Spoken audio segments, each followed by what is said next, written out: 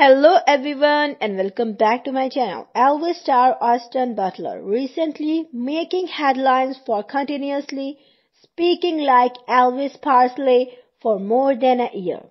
Now, his fellow Oscar nominee Angela Bassett has recently offered valuable advice to Butler about the accent. Like Butler, who received his first Oscar nomination for Elvis movie, Bassett was also nominated for the first time for playing a singer Tina Turner in the 1993 movie What's Love Got to Do with It?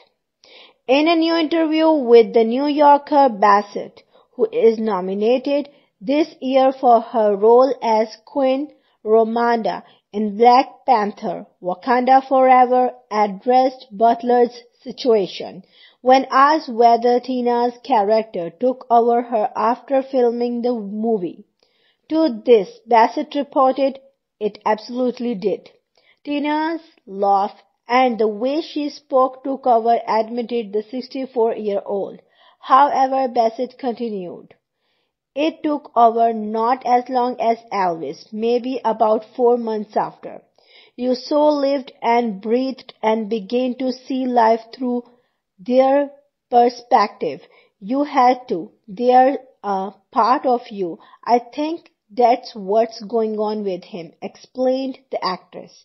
Bassett shared that Butler had to let go of Elvis' accent at some point of life. She noted, "You had to.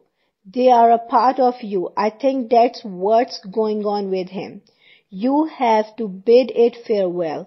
And it's hard to let it go because you have enjoyed it, you survived it, you delivered, and you are proud of that," stated the actress. Bassett mentioned, "You got an opportunity and you hit it out of left field. So, it takes a moment to get back to regular you. But you are different after this moment. Now you are Austin, who did that great performance," she added. Thanks for listening and please don't forget to subscribe my channel.